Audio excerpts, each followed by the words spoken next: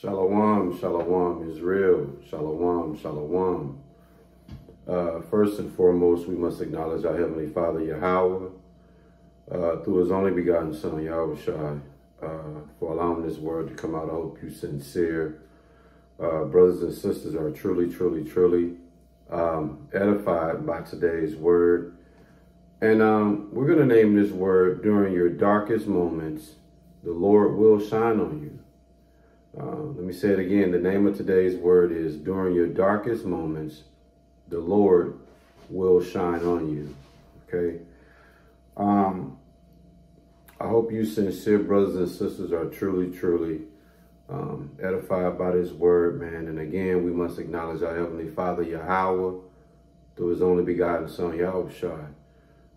Today is the Sabbath day. Later on today, Lord willing, me and the elder will be bringing you the Sabbath service. But this morning, man, I was inspired to do this word, man.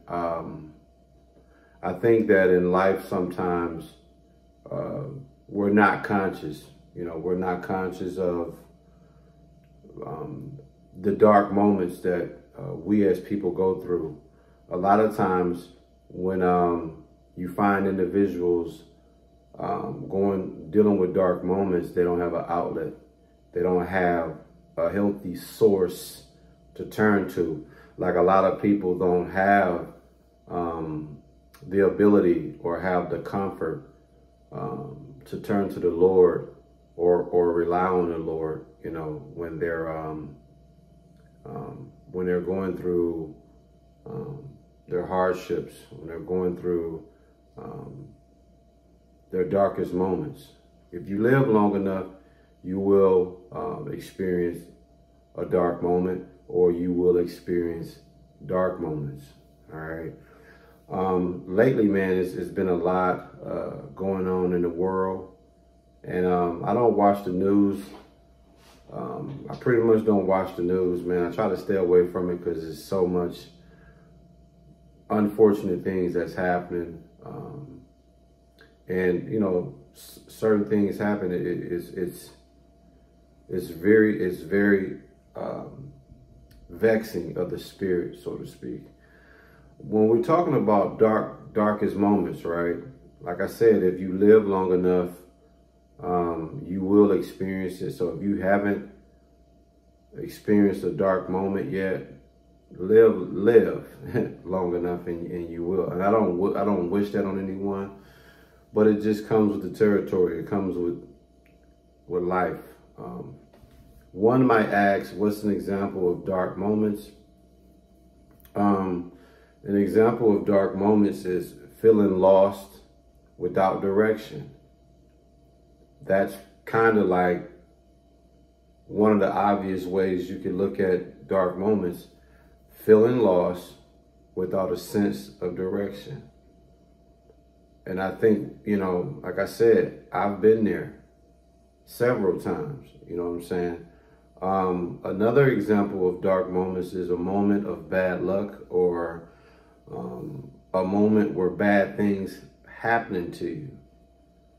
Okay? You get to a point in life where you feel like, damn, man, nothing just don't seem to go right.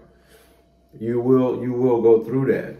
You will go through that, but you know, over time you will overcome it. But yeah, another example of dark moments is, you know, having a moment of bad luck where you feel like, man, I just can't win, or you know, bad things happening to you. You know, it could just be bad timing. I mean, it's a tricky situation, man. But if you live long enough, like I said, you will have those dark moments, man. Another example of dark moments is tragedy. Tragedy and misfortune. A 9-year-old was just killed here in Milwaukee a couple days ago. You know, and prior to that, a 10-year-old was just killed from a straight bullet while she was asleep, man. So imagine what those families are going through right now. Like, it don't get no darker moment than that, right? Even in that moment, even though it's probably the darkest moment you'll ever be in your life, if you have faith in Yahweh through his only begotten son, Yahweh, please know and understand the Lord will shine on you. And that's real. Another example of dark moments is struggles and hardship. A lot of us will go through certain struggles. It could be financial struggles. It could be relationship struggles. It could be identity struggles with self. Just struggles and hardships. You know, sometimes we lose jobs. You know, I lost a good paying job in February, and I was able to recover from that since then. But, you know, we all have our struggles. Some of us struggle with addiction, whether that's drugs, substance, alcohol, whether it's food, obesity, painkillers, whatever it is, man. You know, you will have your struggles, your hardships, and those line up with, you know, dark moments. Okay. So in Isaiah 60:1, it reads, "Arise, shine, for thy light is come, and the glory of Yahweh is risen upon thee." See that? So when it talks about shine, first of all, it says arise. Pick yourself up. You know, don't allow yourself to be in the dumps. Don't allow yourself to be low. Pick yourself up. First of all, arise. Just like how the sun rises, pick yourself up. That's number one. It says arise, shine. Okay? So when we're talking about shine, metaphorically speaking, shine is speaking in terms of a person that feels defeated, a person that is faint, a person that's faint, a person that's overwhelmed, a person that's weary, a person that's fatigued, a person that's defeated. Okay, when it says shine, it's talking about you recovering from whatever dark moment, whatever dark space you're in, recovering from that and becoming bright. Not allowing, in other words, not allowing your darkest moment to truly define who you are. Like I said, man, you know, it's people really, really going through it right now. And please understand, for those who are really going through it right now, have comfort and know the Lord will shine on you. You dig? Trust me, we've all been there before, man. And some of us are currently, somebody might come across this video and might need this word because they're really going through it and they don't have a sense of comfort. They don't have a sense of direction to try to understand and overcome some of these moments, man. But like I said, you live long enough, you will go through dark moments, man. In John 8, verse 12, it reads, "Then spake Yahushua again unto them, saying, I am the light of the world. He that followeth me shall not walk in darkness, but shall have the light of life." See that? To me, that's a very comforting scripture, man. Yeah. But see, before we expound on John 8 and 11, let's go back to Isaiah 60, verse 1. Bear with me, brothers and sisters, because there's another point that I want to bring out here. So in Isaiah 60 and 1, and it reads, sorry, fellas. "Arise, shine, for thy light." Okay? So again, when it talks about shine, what is it dealing with? It's dealing with, metaphorically, someone that's faint, someone that feels defeated, someone that's really going through it, that's overwhelmed. It's a time for you to recover and become bright. okay? And then it says, not only arise, not only do it say shine, but it says, for thy light is come. What light is it talking about? Happiness, clarity, relief. It's coming, man. So please understand. Arise, shine. Pick yourself up. Shine, man. Come up out of that darkness. For thy light is come. And the glory of Yahweh is risen upon thee. Cold-blooded, man. And again, in John 8:12, it says, then spake Yahushua again unto them, saying, I am the light of the world. He that followeth me shall not walk in darkness, but shall have the light of life. Okay? So the light that is speaking about in John 8:12 is the light by which you gain true life. Okay? So whatever it is that you go through, you have to have a spiritual component as part of your life. You can't allow yourself to be in flesh and deal with your darkest moment. You got to have a spiritual component to that. And when you have that spiritual component to that, that's where Yahweh, through his only begotten son, Yahushua, is going to come in and lead you in the right direction. So the light that is speaking about, when Yahushua say, I am the light of the world, he is the spiritual navigation system, aka he's the light by which true spiritual life is gained. You dig? And it says, he that followeth me shall not walk in darkness. What darkness is this talking about?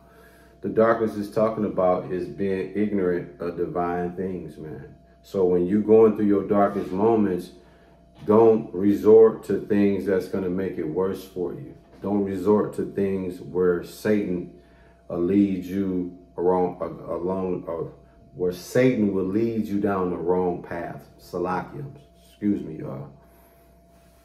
Because when Satan leads you down the wrong path, you're going to be indulging in wickedness, and then you're going to find yourself really dealing with misery.